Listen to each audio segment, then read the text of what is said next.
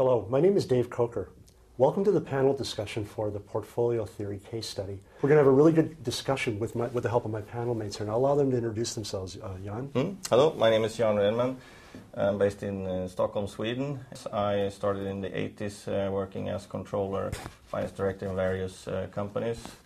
In the 90s I became CFO in a fairly large public company and then moved to Accenture in 96, where I've continued on the sort of finance path, but in a different way of working. Hello, my name is Marius van Jaarsveld. I'm a partner in Deloitte CIS. I'm based in Moscow. I'm focusing on business transformation for large companies, focusing mostly on multinationals. Previous to working in Moscow, I've been with Deloitte in South Africa. We've done some work in the Mid East for an extensive period of time, as well as in the USA. Dave, what are we talking about? We're talking about portfolio theory this afternoon, and we have a really interesting case study that I hope you've had a chance to go through.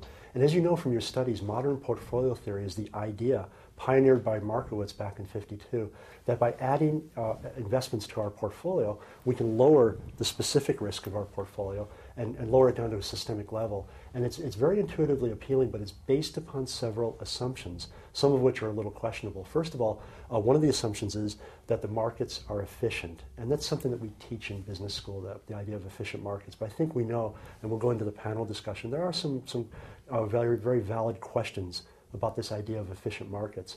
The other assumption that MPT is based on is that investors are rational.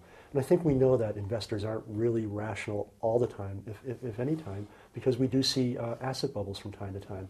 And the third assumption that MPT, or modern portfolio theory, is based on is this idea that returns follow what's called a Gaussian normal distribution, or the bell curve. And as you can see, these assumptions are somewhat questionable. They're somewhat shaky. Now, when we start to look at some of the wealthiest investors, the most successful investors, I think you'll see that they didn't follow these ideas of modern portfolio theory, and they did something completely different. So let's look at the possible solutions to a problem that you've been given, a very welcome problem. You have $20 billion to invest, and how are you going to go about investing those assets? Do you perhaps diversify to the max, investing no more than 2.5% of your equity, your capital, into a single investment? There's pluses and minuses associated with that alternative. Do you perhaps choose a manageable number, maybe 6 or 12 investments? Do you put your money, your $20 billion, do you divide it up among 6 or 12 investments? Or perhaps do you just give up with the idea of diversification totally and have one investment? So, gentlemen, what do you think? What about these alternatives? Dave, I always wonder, these clever guys, if they would have lived now, in the life of Twitter and CNN and Bloomberg, that is this information that's online available, whether they, with their brain capacity, whether they would have changed their theory somewhat. The idea of 2.5% in each investment, I think 20 years ago it would give anyone the shivers. But if you look at it now, you've got all these instruments that you can use, all this information at your fingertips that you can use of managing these investments. In addition to that, as well as 20 years ago, you had basically most probably the dollar, the pound, Deutschmark to compete with. Now you've got a myriad of exchange rates that you also need to take into consideration, and there's constant flux and movement around those. So I would feel much comfortable taking 2.5%, put them in different investments, different currencies, different markets, and use technology to manage them on an ongoing basis. Understood. Yeah, good one. Because technology is really key. Because if you put 2.5% of 20 billion, you end up with an incredibly large number of distinct investments. Correct. Very you good. have to online monitor. 20 billion. I'll take a vacation. Of course, that's the problem Peter Lynch ran into with the Magellan Fund. He scaled up so large, got to be so big, eventually it became unmanageable. But you're absolutely correct. He didn't have the technology. He was doing it with a bunch of, originally they were highly paid investment analysts, and then as he had to hire more and more of these people, they became graduate students, more or less, and investment returns suffered. I think the sort of underlying theory here made a lot of sense when it was published and sort of used as the foundation for how to treat investments. But a lot of things have changed, as you said, Marius. I mean, the markets are so much different. And just what's happened in the last 10 years, technology, all different types of financial instruments, different types of investment you can do, and the pace of change impacts this a lot. So yes, there may be parts of the theory that may be applicable, but sort of strictly using it, I wouldn't feel comfortable with that. Excellent point, Jan, because it is a different world, right? I mean, Markowitz never foresaw the flash crash. 1,000 points in the Dow in 30 minutes, went right in the toilet. Never could have predicted that. And the markets are so connected these days as well. Retail investors have access to commodities. They never could invest in commodities before. That was something rich people did. Now retail investors can purchase silver, purchase gold versus oil, pretty much any commodity you'd want. And those options weren't there, as you said before. So it's a very complex mix now. And it's really interesting to see if Markowitz theory scales up. And I think the effort of making the decision around the management of your portfolio is not necessarily around managing the portfolio on the longer term, but to decide which of these myriad of instruments that you've got available, which should you use. So you're arguing, I believe, don't let me put words in your mouth, against the idea of this concentration risk, the single point. Correct. But it worked for Warren Buffett. It worked for Bill Gates. Correct. Yeah, but I think, yeah. And who else? I think taking Bill Gates as an example, and there may be a few others, but I think he has a good reason to stick with. Well, I'm sure he's sort of diversified, but his main holding is within the company he founded. So I think it's a lot about that. He started and built a big global company, and of course he'd like to stick with that sort of holding, because it's probably more than just an investment. There are emotions within it as well. So you're arguing it wasn't a rational investment decision? No, I don't think. I don't think it's a rational investment. He hasn't done bad, and I'm sure with the type of money he has, the wealth he has created, I'm sure he has some other investments, but maybe the main pieces within Microsoft. So what would you guys recommend then? What would be a reasonable number? The problem is you got $20 billion to invest. It's a welcome problem. You can't abscond to the Caribbean or a regime that's hostile to U.S. or Western interests. It'd be nice to do that, right? So what do you do with the money? How do you deploy it into the markets? Yeah, you would diversify it. I would do less. I would diversify, but probably somewhere between 5 and 10 different distinct investments. Yes, Correct. yes. Correct. I wouldn't put it in just one. Yeah. Because it's manageable, and you can sort of you can manage the type of investment. Understood. And I think you can oversee the risk and the upside. Even so, if we're talking 10, it's a reasonable number. It's good, but we're still talking huge investments, right? Yes. $2 billion at a crack. There's not too many $2 billion companies out there that you can invest in without becoming a big.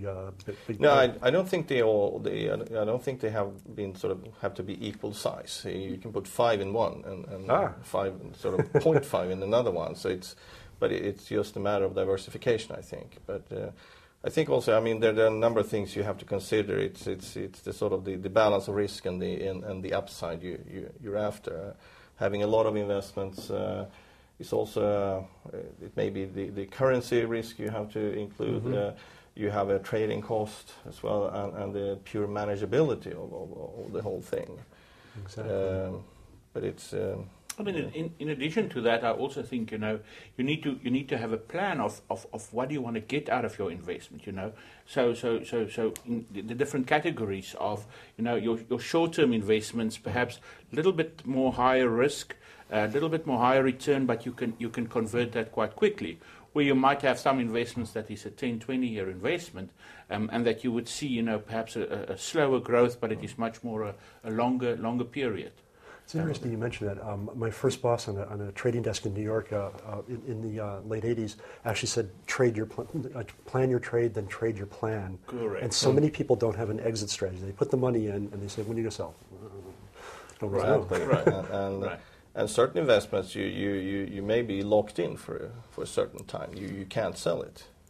It depends on what it is. It may be not sort of tradable for a certain. Well, that's a good point, because lock-in comes different ways. It Yes. could be lack of liquidity. Liquidity dries up. Exactly. Right. So that can also be part of your sort of investment strategy. You have some that are liquid. You can trade them, and other ones are more sort of long-term investments. It may be sort of pre-IPO type of investments you do. Understood. So I had a client that was quite heavily involved in the renting of cranes in Dubai. And at one stage, I mean, that was a very lucrative business.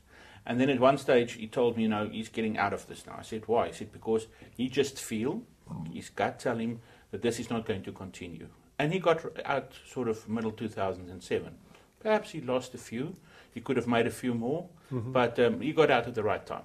And I think that's the gut that you need to trust. Yeah, the smart guys around managing these things. Yes, sir. The smart guys always leave money on the table. They don't go right up to the peak, but they check out early enough, and they made their money. Correct. They got out. And of course, the problem with all these things, Markowitz theory, or even the derivatives, or part of the models that came after, is that they're all looking data that looks back, and they're all based on assumptions. And we saw that with the credit crunch, when all the correlations, all the asset classes went to unity, went to +1. Everybody was rushing for the exits, and nobody could get out, and people lost their shirts. If you sold, assets that were relatively overpriced into a declining market, you had tremendous problems. And it's also, I think, also your exposure or what you know drive a lot of your decisions. I've got an interesting example. One of my people working for me in Moscow, when the credit crunch started, now in Moscow it went quite quickly, or in Russia it went quite quickly, in September, October 2008, he came with a brand new car. And I said, so why did you buy a car? He said, this is his investment. He took all his money and he put it in a car. Now, for any one of us, that would have been not a very clever investment. And we had this discussion, and he told me, he said, with the previous crash that they experienced in Russia, the one day he had 10,000 rubles, and then the bank told him, now your 10,000 rubles is 500 rubles. And the best investment that they could take at that stage was something physical that they could sell again. And that is why his immediate reaction was, go and buy a car. Fantastic. otherwise, the cars are typically not a good investment. That's correct. Very important to look at your environment that you are in when you make these kind of decisions. And playing in the global environment with $20 billion, that's a much harder decision to make. So it seems, gentlemen, that we're almost suggesting that people look outside the box, that they don't really look, when they do these investments, maybe they look to things that might be non-traditional, might be relatively illiquid, but they might maintain their value in extreme circumstances. Yeah. And I think the other thing we also conclude that the sort of old school theory is perhaps not fully applicable these days. That's with right. the kind of markets we are, the type of investments you can do compared to then, and all of that. So I think there are many more considerations these days when you do invest. Personally, I still believe in some sort of diversification. Yeah. But on the other hand, you kind of need to be able to manage it. My beliefs are the old school theories is a basic foundation. You need to have that foundation, and then you need to build on top of that. And you need to take all these variables that you want to work with, you need to put that on top of that to come up with your personal investment plan on how you think it should happen, given the environment that you're working in. Understood. So there you go. Lots of good ideas from the panel. It seems that we talked about and we agreed that diversification is good, and we had some insight that maybe we could do the 2.5% of our capital into distinct investments. There's a lot of different opportunities out there these days, and maybe Markowitz's paper needs to be revisited, as our colleagues pointed out, for the modern age. So once again, my name is Dave Coker. Thank you very much.